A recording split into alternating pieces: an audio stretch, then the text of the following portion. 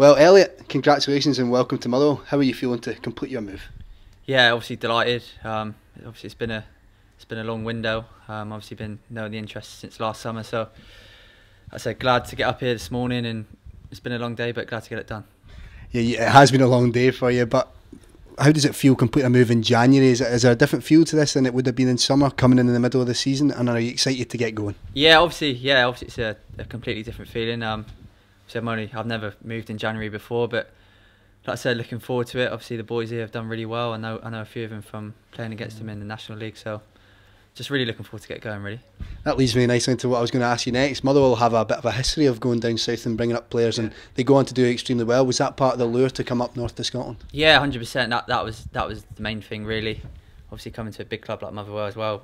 Obviously seeing the likes of Louis Moult and Marvin Johnson, who I played against. Hopefully I can make the same impact as them and kick on again.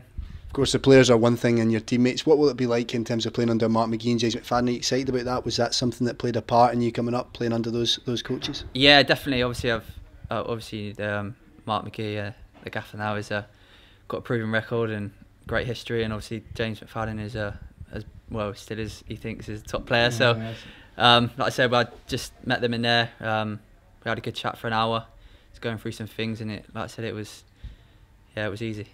I'm sure all the Motherwell fans will be excited to see you in action, but before they do that, what can you tell us about what you'll be able to bring to the team, Elliott? Yeah, I'm just an out-and-out winger, to be honest. Left side, just like to get at people and cross it. Yep. That's my game. I've got quite a few assists at my time at Forest Green down south.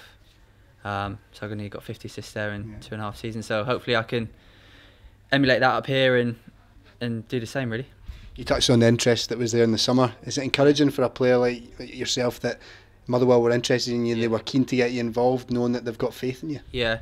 To be honest, I was massively disappointed in some of it. The deal didn't get through, but obviously it was meant to be. I got my head down at Forest Green, worked as hard as I could, stayed as fit as I can, and now hopefully I can come into this side and do well.